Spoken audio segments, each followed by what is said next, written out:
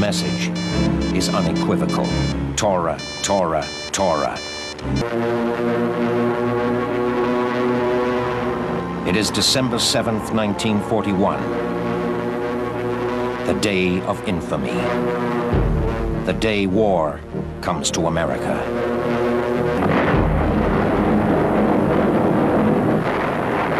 At 7:55 a.m., hell broke loose. Man-made hell, made in...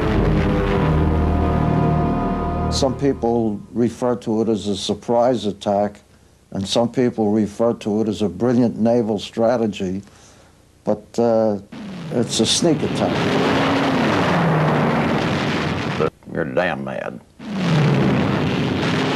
I don't think I was ever as mad in my life as I was that morning that they caught us flat-footed.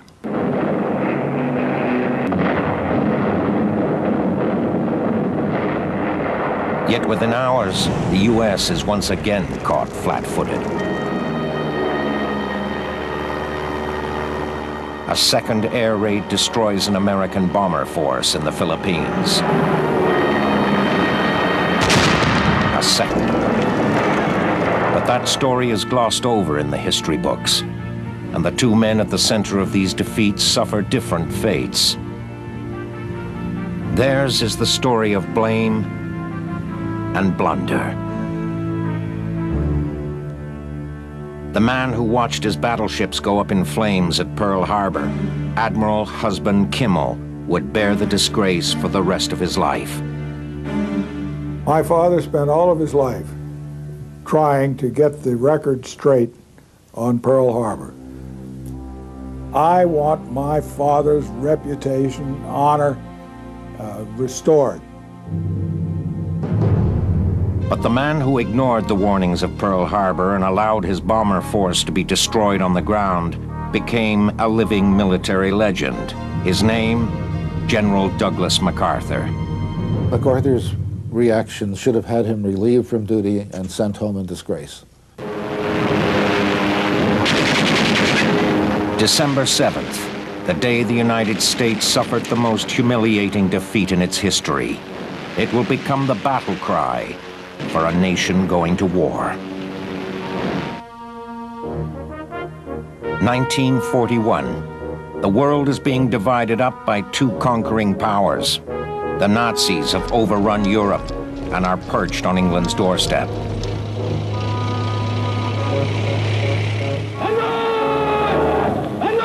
In Asia, the Japanese Imperial Army is proving to be as ruthless and efficient as the German Blitzkrieg. Nation after nation falls with little or no resistance. The Japanese now have total domination of the continent within their grasp.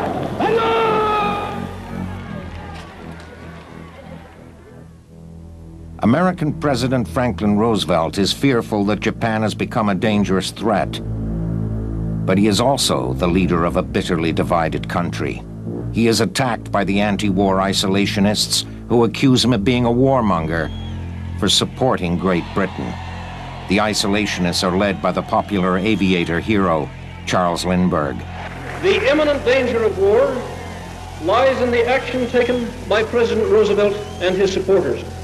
He was considered a stooge of English interests in general, of English business interests, of English political interests, and certainly unpatriotic because he didn't put America first. Roosevelt decides Japanese aggression is to impose an oil embargo. Without oil, the Japanese military machine would grind to a halt. For Japan, this is tantamount to war and unleashes an urgency within the Japanese military to attack the oil-rich Dutch East Indies, Indonesia. The only obstacle, the United States Navy. The port of Pearl Harbor in Hawaii is the massive fortress that harbors scores of huge, well-armed battleships, destroyers, and aircraft carriers. Husband Kimmel. Neither he nor the brightest military minds believed that the Japanese would secrecy to launch an attack on what is supposed to be an impregnable stronghold. The thinking in the military and also in the highly placed people in the administration in Washington was that it was highly unlikely that Pearl Harbor would be the object of an attack by the Japanese. My father has admitted would attack Pearl Harbor, and none of those damn fools did either. The military command is sure that if an attack comes, it will be aimed at the Philippines, an American protectorate. The Philippines are close to Formosa, where the Japanese have a huge bomber force. President Roosevelt installs General Douglas MacArthur, an American hero of the First World War, to head the defense of the Philippines. MacArthur is sent a force of state-of-the-art B-17 bombers as a show of strength. The Philippines are bolstered at the expense of Pearl Harbor. Admiral Kimmel discovers that his requests for reinforcements and equipment are denied. Everything in Kimmel constant ships and aircraft and trained personnel that he needed not only to defend Pearl Harbor, but to make war against the Japanese when war broke out. He did not have the aircraft that he required. He had asked for other equipment that had never been sent. He had asked for new anti-aircraft guns with which to equip his ships at Pearl Harbor, and those were not sent to him. Kimmel is also denied something much more valuable. Military intelligence had a secret weapon. Its command's naval, and the intercepts from one of the machines are so spectacular, they're called magic. Magic reveals that the Japanese are Other, more precise intelligence shows that Japan is intensely preoccupied with harbor, even detailing the time it takes battleships to get to their moorings. The interesting thing about that is that the man who decoded that message and presented it to the powers that be interesting, and the message was sent to the High Command, and it was sent to the Secretary of the Navy, and they all had access to it, and nobody did a damn thing about it. That crucial piece of information is never passed on to the Pearl Harbor base commander, Admiral Kimmel. At one time, Kimmel had received all the magic intercepts, but now, inexplicably, he is frozen out. Kimmel begins to conclude that the defense of Pearl Harbor is no longer a high priority, and that he and his Army chief, General Short, need not fear a Japanese attack. Somebody said, well, Kimmel and Short were sentinels out there at Pearl Harbor. Ridiculous. The sentinels were in Washington, where they had all of the secret information, the magic information, and the best brains in the country to try to integrate it and put it into some form where it really meant something. And yet they didn't do it. A top security military compound the Japanese High Command assemble in the war room. The exact plan for the conquest of Southeast Asia is unveiled step by step.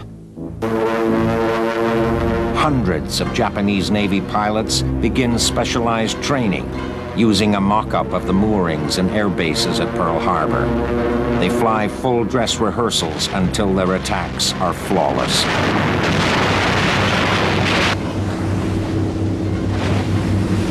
Then, in late November, the fleet of warships slips out of harbor. They take the northern route in seas so rough, they're gambling they will encounter Hudson's plane. They must travel over 4,000 miles in total secrecy. It seems an impossible mission.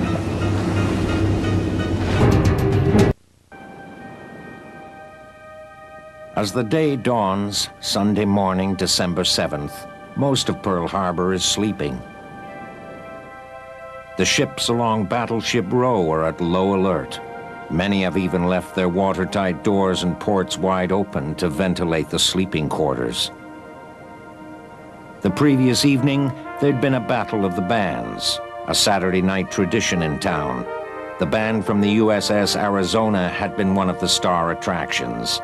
Within a few minutes on this Sunday morning, every one of them would be dead. The fleet's commander, Admiral Kimmel, has risen early for his Sunday morning round of golf. By day's end, his Navy career would be in ruins. The sleeping Pacific Fleet, a Japanese strike force of 20 ships and 335 aircraft, has materialized as if by magic. The Japanese maintained radio silence the whole distance, and yet they managed to make their intended rendezvous at a position north of Oahu and to launch their aircrafts just at the break of day and to reach Oahu on a plane or submarine or surface craft. It was an incredible feat. No one knew it yet, but the Japanese had not gone completely undetected. Any submarine is spotted 2 miles outside the harbor. The sighting is judged a false alarm and never reported. Then, just 1 hour before the raid, another mini-sub is no alarm bells. Wind, and the attack planes are warming up their engines on the flight decks. There were military rituals on board the ship. Some men also wore as scarves around their necks flags that they had been given, something to the order of... When the first aircraft begin to lift off, 108, they are saluted by the ship's crews as they strike out. Most of them tip to wingtip, the better to guard against sabotage. In the harbor, the ships of the fleet have not yet raised their flag or of the island eyes. At 2 minutes after Sarge's flight of planes, officer believes the blips are the flight of B-17s expected in from California. Don't worry about it, he tells the radar man. By 7:40, the blips are passing overhead. At 7:55, breakfast after signing off for the midnight watch. And I was lying in my bunk. I can recall like yesterday, my hands were behind my head, and I'm thinking to myself, what a life, trying to talk a nurse into something or other and expecting a great day. And all of a sudden, I heard the high-pitched sound of planes in a dive. Green Brandy paper. Some of them, and just about that time, I heard somebody holler, the Japs are bombing the hell out of the docks. Well, that's all. California temperature. First, I drawed the magazine keys from the armory and went down and started taking my temperatures when They were right down, and we could see the plane, very plain. They were very close. We could see the pilots, see the torpedoes. We could see a... Torpedo man first destroyer Aylwin. Me and one of my friends manned the 50 caliber machine guns amidships. We were shooting at the planes. Of course, we don't know if we got any or not, but I know one thing for sure, the strafing cut off my water hoses. I kept shooting, and the next thing I know, the darn gun was on fire.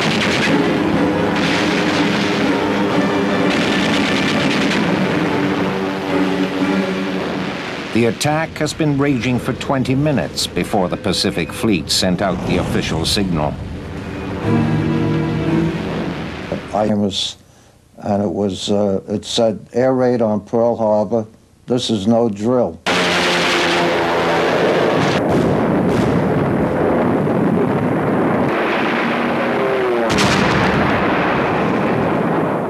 In a matter of minutes, the fighters and dive bombers make short work of the aircraft that had been locked. On Ford Island, the amphibious patrol planes drawn up in rows on their concrete slips are blown apart.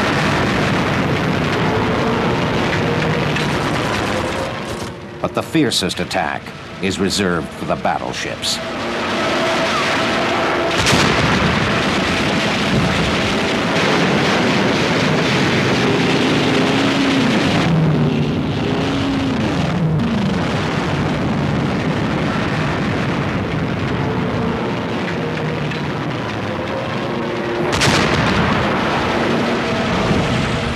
The mighty Arizona takes a direct bomb hit in her forward magazine. There was gigantic sheets of what looked like corrugated tin flying through the air. We learned later on that that was 18-inch armor. So you can imagine the force.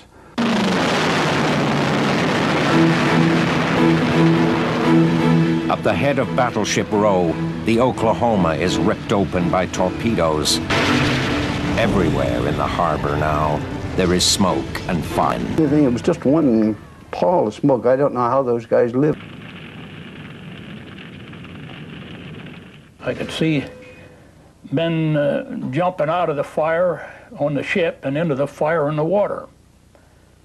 And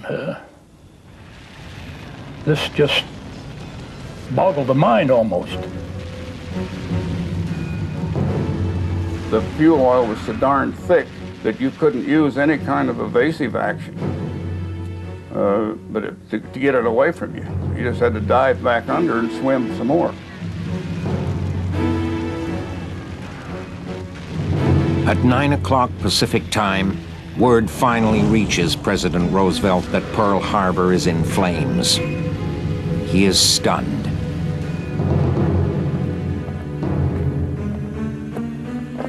His Secretary of State, Cordell Hull, is still meeting with Japanese diplomats in last-ditch talks to avoid war.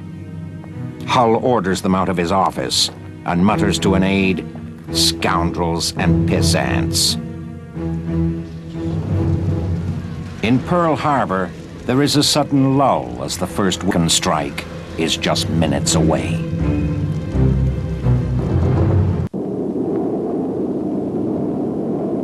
In Pearl Harbor, it is 9 o'clock when the second wave of the attack strikes.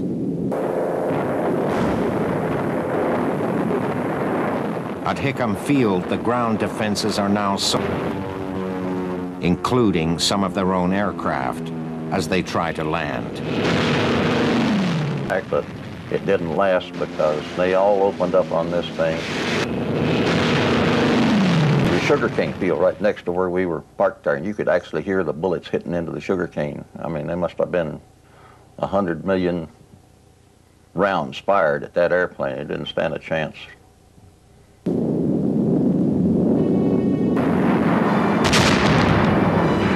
In the harbor, a spectacular explosion literally blows the bow off the USS Shaw. The Cassins and the Downs are caught inwards from the heat of the fires. The crew of the crippled Nevada tries in vain to clear the harbor. We saw the Nevada come steaming down the channel, hell-bent for lead. It looked like a bunch of these Japanese planes were after that battleship. And they pounded her on the other side so she wouldn't sink and block the channel. I can still picture that battleship with the bow just going down slowly and the stern rising up, and the big propeller was chopping half water and half air. And I said to my buddy there, I said, "Monday," I said, "we're going to see a battleship sink right out here in front of us."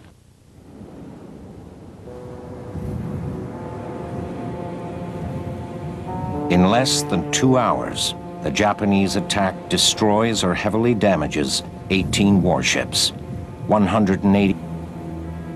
The final death toll is 2,403. 1,000 men die on the Arizona alone. Most of them at least die quickly.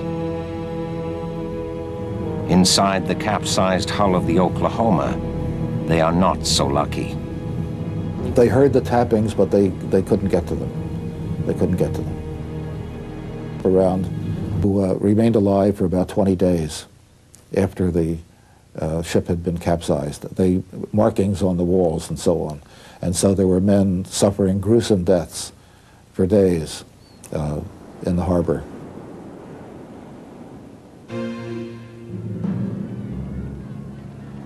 I walked around the hospital there, seeing what we could do, and they laying them out on the lawn there, covering up with canvas. And there must be hundreds, literally hundreds of them. You'd see a khaki, you knew he was a Marine from one of the ships.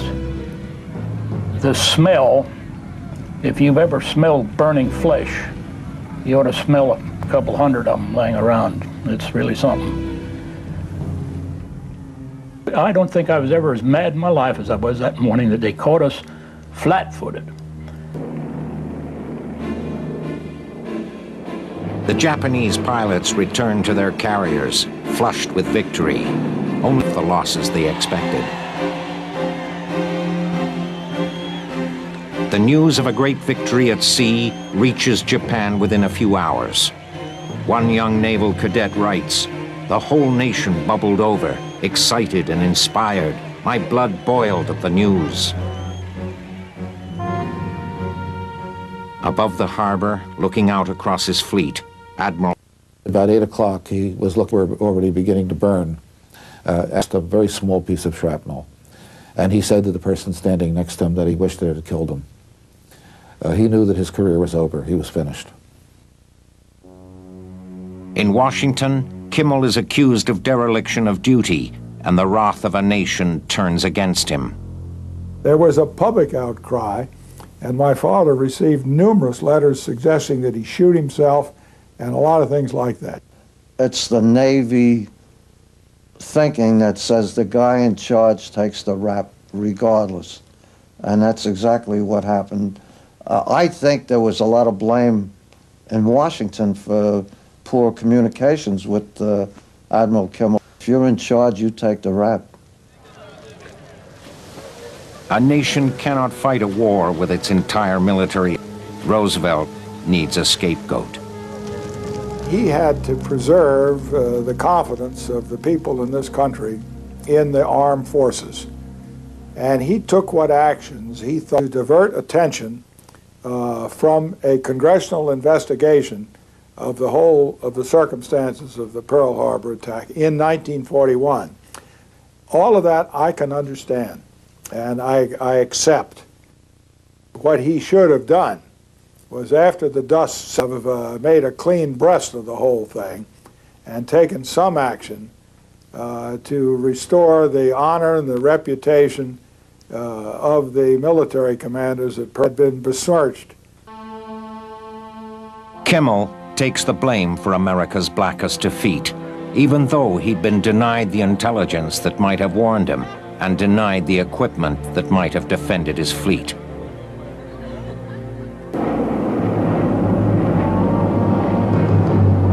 But 10 hours later, with all the warning in the world, the U.S. Only this time, the man who blunders would be lionized as a hero.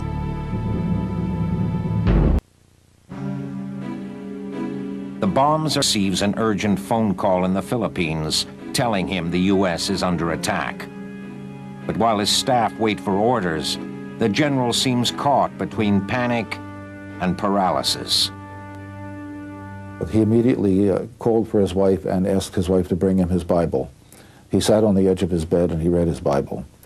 He issued no orders whatever for hours and hours.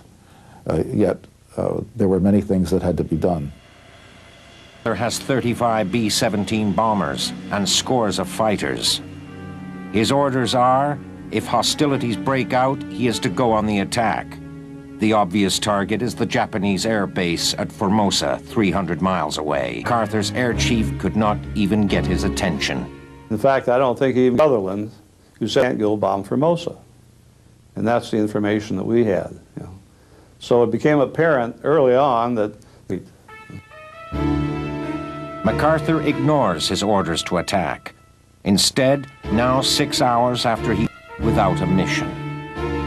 To fly around the air and we flew around and gave our gunners practice tracking on the clouds that were around. We were just circling that area.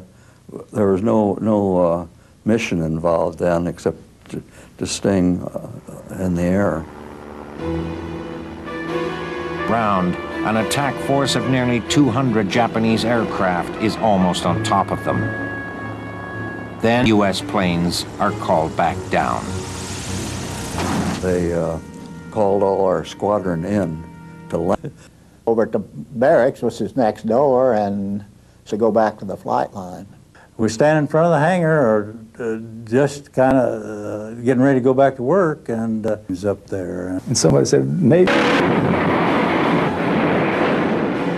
Almost 10 hours after attacking Pearl Harbor, the Japanese are astonished that again they encounter no resistance, defenseless on the ground.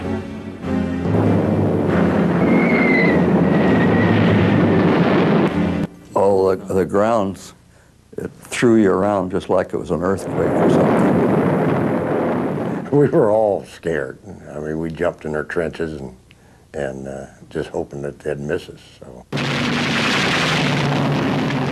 4 to 6 guys could get in easy, and in an emergency like that, jumping on top of each other, well, probably a dozen of us was in there. And they would come in there real low on the ground, swish-tailing like that. Then they'd pull right up over the building and go right up, and we'd watch them. You could see the pilot and everything, and then he'd come back down, trying to stray something close in. Boy, one of them came across that was low. You could have thrown rocks at him. He was so low. There were a few people firing their guns, 45s and whatnot, at these airplanes, but a 45 isn't a very effective weapon against an airplane. I think I said at the time, I said, so this is war. It came as how bad it could really be. The first thing I saw were body parts en route to the flight line. And I looked in the cavity of someone's head that has been blown off. Saw intestines for the first time laying along a body, and it was a pretty gruesome sight for a young 20-year-old kid from Iowa. And in the center of Clark Field was a P-40, and the pilot who had attempted to take off during the raid. Plane caught fire, and he was at the stick. His hand was frozen, he was completely charred, and of course, very, very, very dead. At his headquarters in Manila, MacArthur hears by phone that more than 100 of his planes' attack had come from Formosa, the Japanese airbase he'd been urged to attack hours earlier. But instead of being in the air, his pilot... The planes mostly was what impressed me. Losing all those on the ground seemed like a terrible thing.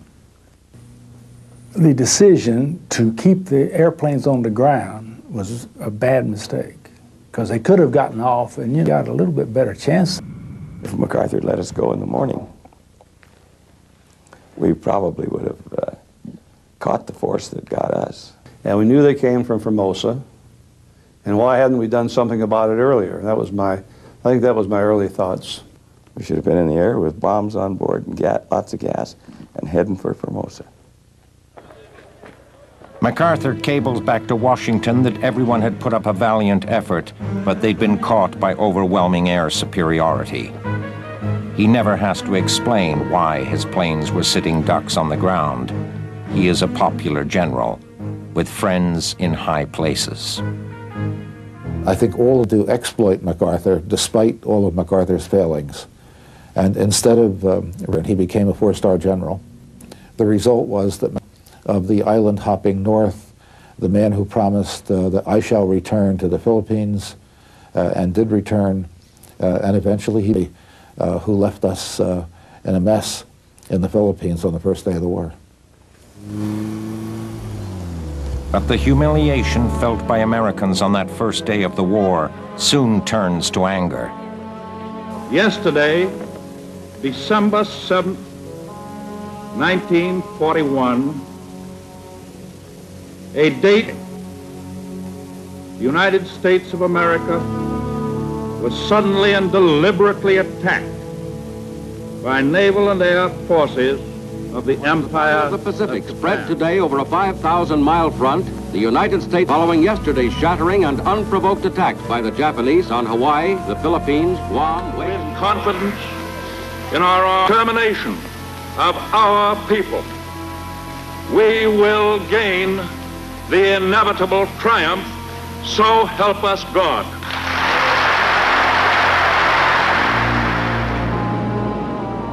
On the day of that speech, Roosevelt and everyone else knows that Pearl Harbor has been a disaster. What they don't realize is that it has also been a disaster for Japan.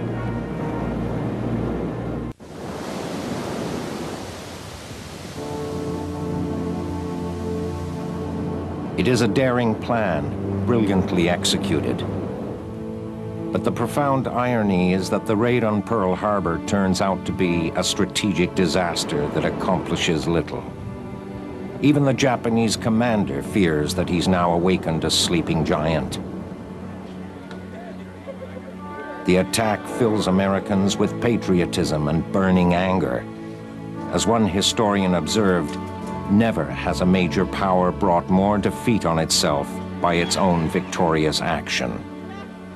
Pearl Harbor really set the spirit for World War II. Guys, the next morning, not the next morning, the next hour, guys were lining up all over the country to sign up. You didn't have to draft them. They lined up by the hundreds of thousands and stood all night waiting to register. It united our country like it's never been. The anti-Roosevelt isolationists overnight become a spent force and wither away. America is going to war, and Pearl Harbor will be avenged. There was a lot of anger and hatred, and actually the slogan, "Remember Pearl Harbor," was maintained throughout the war. It was a battle cry of almost every invasion in the Pacific. The Japanese would also remember Pearl Harbor because they'd made a tactical blunder. On the morning of December 7th, the pilots had wanted to go back for a third strike and said no, a decision he'd regret for the rest of his life. That was a huge mistake because the Japanese had failed the United States Navy out of the war for at least a year. They had failed to attack the oil farm, the fuel depot, the huge installations that held all of our fuel oil for ships and all of our gasoline for aircraft. They failed, and they failed to attack the submarine base with the submarines tied up alongside. If the Japanese, I say, had attacked those, and had attacked those instead of the battleships, they would have taken the Navy out of the war. The U.S. Navy was also lucky. Because Pearl Harbor is so shallow, ships that were sunk were not necessarily lost. In a massive salvage operation, many are raised and refitted to fight again.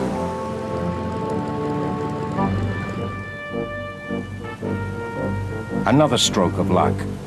Both aircraft carriers were out at sea when the attack came, and the Japanese strike force did not try to locate them. That turned out to be crucial, because Pearl Harbor teaches the Navy that carriers, not destroyers, win battles. The carriers give the United States a decisive victory at Midway. The Navy learns another lesson. Admiral Nimitz, who replaced Kimmel, is given all the secret intelligence. Was planning an attack at Midway.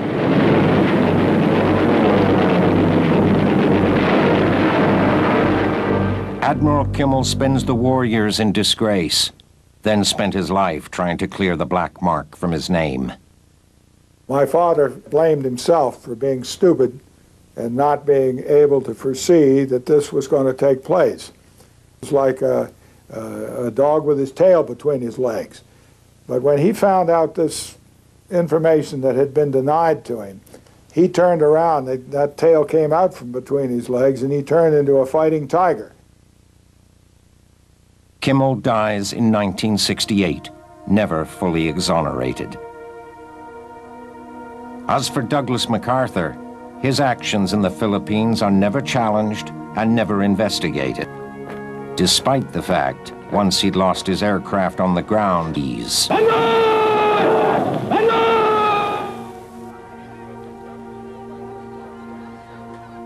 are captured by the 1000th March.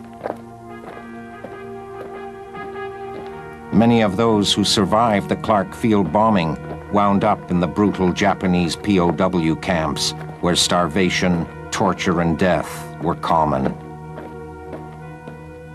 Many believe history has been too kind to General MacArthur. The prisoners and the troops that fought under MacArthur were very disenchanted with him. You'll find that MacArthur's actions were, for the most part, a disaster.